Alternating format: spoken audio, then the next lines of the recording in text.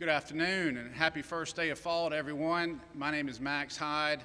I serve as a state representative for District 32 in Spartanburg. It is an honor to welcome my friends from the Children's Cancer Partners to the State House, and I would like in particular to thank Governor McMaster and his terrific staff for providing this opportunity to recognize, support, and celebrate Childhood Cancer Awareness Month. Today, we will hear from several speakers representing Children's Cancer Partners and learn more about the great work they do every day for the over 1,500 children they serve, connecting them to the very best treatment and care. Now, let us have a moment of silence to remember the children of South Carolina who have lost their fight to childhood cancer.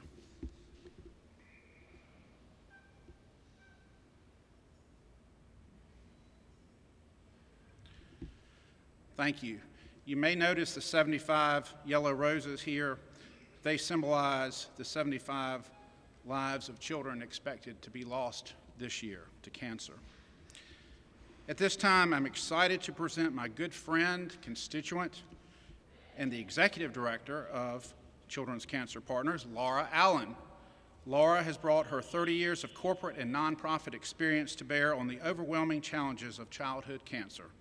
Notably, Laura has spearheaded the growth of an extraordinary organization born in Spartanburg, which has expanded to serve both Carolinas.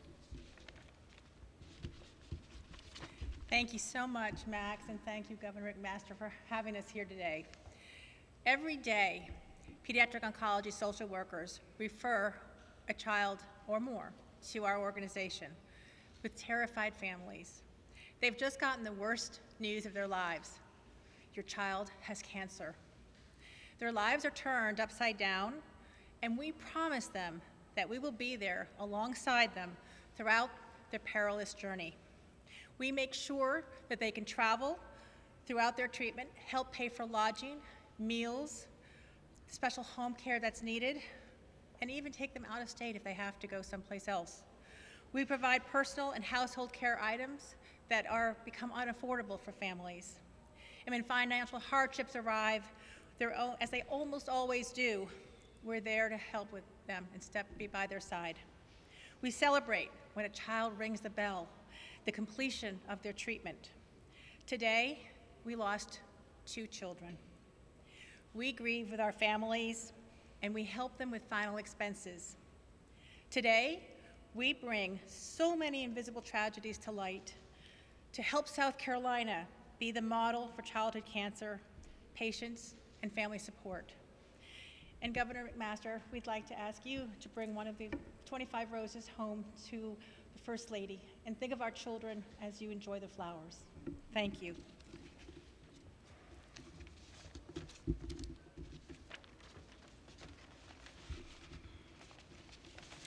Thank you, Laura. Now I'd like to present Glenn Cash, Senior Financial Executive with AFL Telecommunications and Children's Cancer Center Partners Board member. Glenn will share a few statistics that give us a better understanding of childhood cancer in South Carolina. Glenn. Thank you so much, Governor. I'm honored to be here today, and especially honored to represent Children's Cancer Partners as a board member. We honor Childhood Cancer Awareness Month. As we honor it, I want to share some very real and staggering facts with you, and I hope you'll remember some of these figures. Cancer is the #1 disease killer of Carolina children, #1.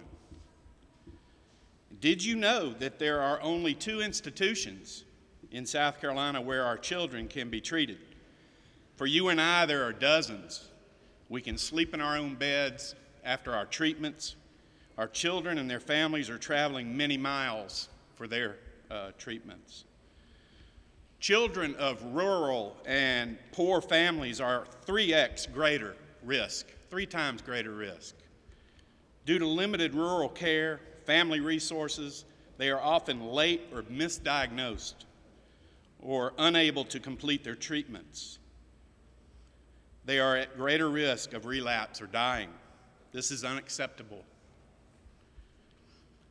Did you know that only 4% of cancer research dollars are dedicated to pediatric cancer research? I repeat, it's 4%. And lastly, sadly, nationwide, 1 in 5 children will not survive. As I close, I want you to think about that one child out of 5 that will not survive and ask, are we doing enough? Thank you again from Children's Cancer Partners. Thank you, Glenn. It is clear from Laura and Glenn that childhood cancer has devastating effects on the people of South Carolina. What a blessing that we have an organization like Children's Cancer Partners. This organization, which is a success story, will represent 1,700 children in both South and North Carolina by the end of this year. South Carolina can be proud. No other model like this exists in the nation. Children's Cancer Partners truly helps South Carolina stand apart and shine when it comes to providing access to care for South Carolina's children. And now, it is my high privilege to introduce our great governor of the great state of South Carolina, Henry Dargan McMaster. Thank you. Emphasis on great state. I look there and I see the butterfly and the Children's Cancer Partners of the Carolinas. What a great thing to see. Anybody ever had a butterfly fly around them one day? You've experienced that? Okay. Well, you know the stories. Many thanks and congratulations to these here and those they represent for doing what has been reflected in the words so far. What that demonstrates, of course, improves beyond question, is we have a lot more work to do. And I think I can speak for Max as well as myself to say that we have learned over the years that the best way to get things done is when you have a team. And when we communicate, collaborate, and cooperate with each other, which are the words we speak in my office all the time, that's how you get progress. And the more private individuals, institutions you have involved, the better it is. In fact, if the government is not involved, typically it's even stronger and can move faster because government has certain restrictions on them. So I want to thank all of you for doing what you're doing. And the numbers that you read are startling. We have a lot of numbers that startle us. We have a lot of good numbers too. And I am delighted to hear that this is one of one so far, and I'm sure that the model presented here will be duplicated, perhaps not improved upon, but duplicated in other areas, and that's the way we make progress. So with that in mind, I'd like to read this proclamation, Governor's Proclamation. State of South Carolina Governor's Proclamation. Whereas cancer is the leading cause of disease-related death among children, and whereas, according to the American Cancer Society, approximately 10,500 children under the age of 15 will be diagnosed with cancer this year, and nearly 1,200 children will die from the disease. And whereas cancer in children is not preventable and its causes are unknown, and whereas Childhood Cancer Awareness Month recognizes the courage and compassion of those children and their families throughout South Carolina and the nation who have battled or are currently battling cancer. And whereas, by working together to raise awareness of the devastating effects of childhood cancer and the need for continued research into the causes, improved treatments, and a cure for the disease, we can make a positive difference for families, patients, and survivors in the future. Now, therefore, I, Henry McMaster, Governor of the great state of South Carolina, do hereby proclaim September 2021 as Childhood Cancer Awareness Month throughout the state and encourage all South Carolinians to join together in honor of those children who have been diagnosed with, survived, or lost their battle against cancer. Signed by me, Henry McMaster, the proud, happy Governor of 5.2 proud, happy, hard-working, determined South Carolinians, and I thank you. And here, if you will step forward, and they'll take a picture Thank you. of that. Max, move on up a little bit. Yes, sir. Okay. Got it? Max, can I have just another minute? Yes, sir, Governor. Okay. Thank you. We have a lot of great people in South Carolina doing a lot of great things, and one of them, there are many of them here now, but some folks might not know about is our own Laura Allen.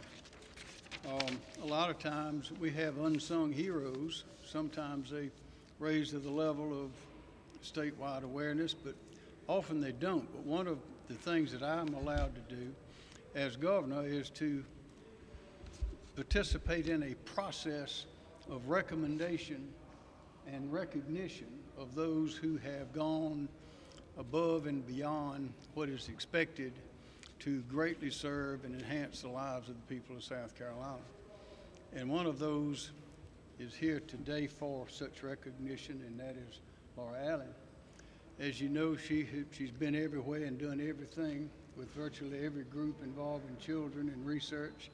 She's promoted this cause. She's made an enormous difference. You know the details. I won't recite them, but they are enormous and they are wonderful. And because of that, this process was initiated, as has been for other great leaders, based on recommendations and confirmation by a group that reviews such things to determine who among us has risen on a statewide basis for the highest recognition that our state has, which is the Order of the Palmetto. And if you would step forward, please, Laura Allen, I'll present it to you. And it reads as follows. State of South Carolina, in grateful recognition of contributions and friendship to the state of South Carolina and her people, I do hereby confer upon Laura Allen the Order of the Palmetto with all the rights and privileges appertaining thereto, signed by me, Henry D. McMaster, your proud, happy governor, on behalf of 5.2 million proud, happy South Carolinians. There you go, Laura.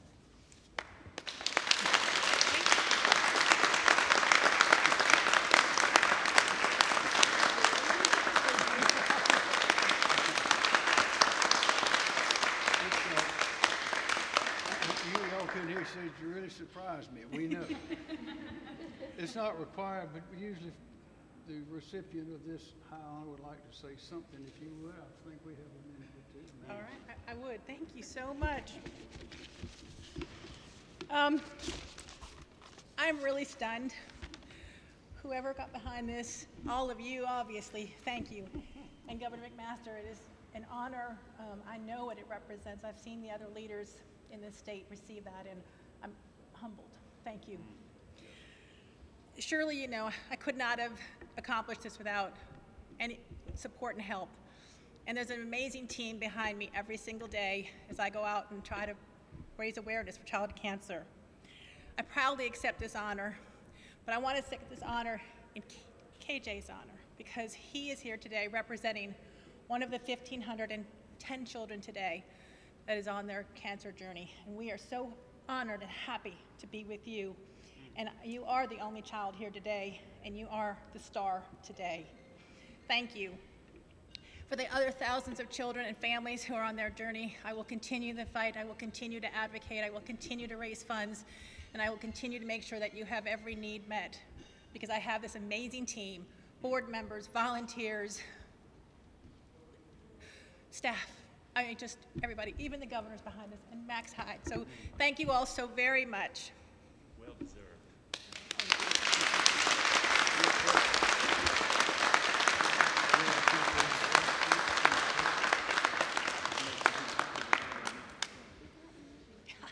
Any questions? Thank you so much. Thank you. Excellent.